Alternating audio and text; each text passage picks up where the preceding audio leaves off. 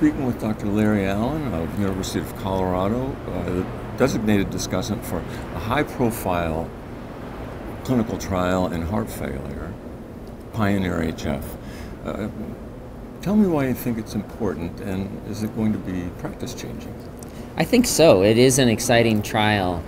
So one of the most common medical problems in the world is heart failure. And fortunately, over the last few decades, we've developed a number of drugs that can help people with heart failure, make their hearts stronger, keep them out of the hospital. But most of those studies have actually been studied in patients who are doing well, who are at home, and who are being seen in the clinic.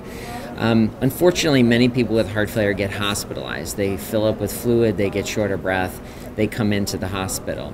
And the drugs that I just mentioned that have been shown to be very helpful have really not been studied in that setting, in patients who are sick, symptomatic, and in hospital. So what Pioneer does is it takes one of these drugs, Sacubitril valsartan, which is a new drug and has been shown to help people with chronic heart failure, and it studies starting that in the hospital and then following people after they get discharged. And what this study showed in Pioneer is that starting that drug early in these patients who are hospitalized not only is safe, lowered their blood pressure a little bit, but not too often to have them need to stop, didn't hurt their kidneys.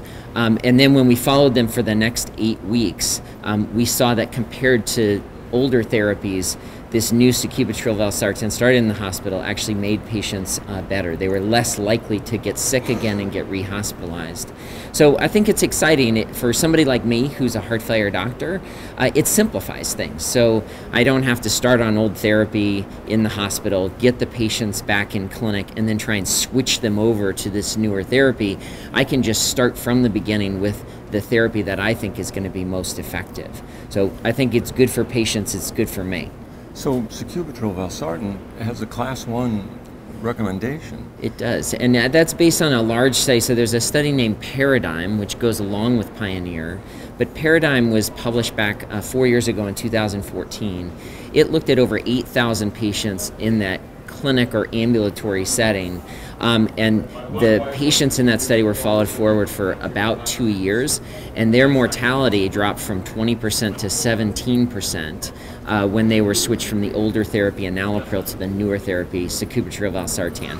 So because of that fairly impressive study where death was reduced as well as hospitalizations, the American Heart Association gave Sacubitril valsartan a Class 1 recommendation, which means if I have a patient who meets the criteria of heart failure with reduced ejection fraction, I should try and get them onto Sacubitril valsartan. But what we were seeing in practice just in the last year is that only 15% of people who would qualify for that drug are getting put on that drug.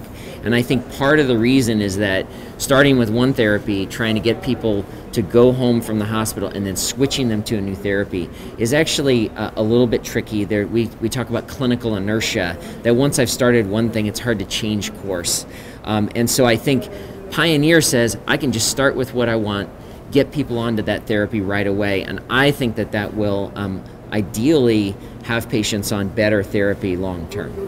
So this is going to be a practice-changing result. It will for me. It makes me feel more comfortable starting the therapy right away. I think it simplifies what I do and my colleagues do, and so I think it's a big win. Thanks very much. Thank you.